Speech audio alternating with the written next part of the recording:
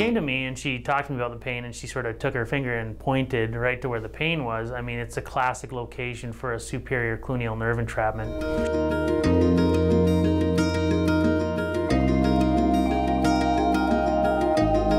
The patient goes and gets these nerves put to sleep temporarily with local anesthetics, similar to what you'd have at the dentist if you're having your teeth worked on. Gives you a 3, 4, 6 hour, however long it lasts in that particular patient, but it gives them a break from the pain. And if that takes the pain away, then you've basically definitively proved that the pain is due to a problem with the superior cluneal nerves and not coming from a spine issue.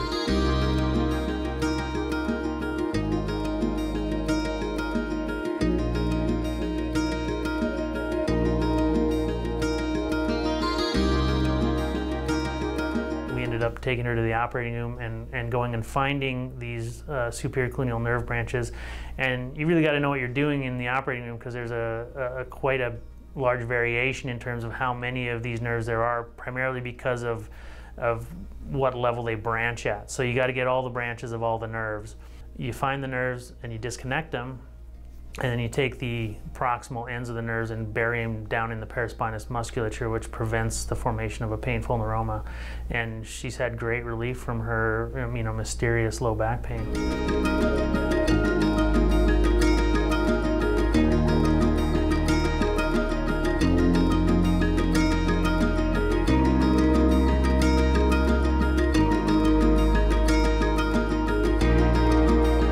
Like most of these peripheral nerve problems that are poorly understood, there's no real data to know how many people are walking around out there with superior cluneal nerve entrapments or injuries to superior cluneal nerves, and all that would translate into low back pain.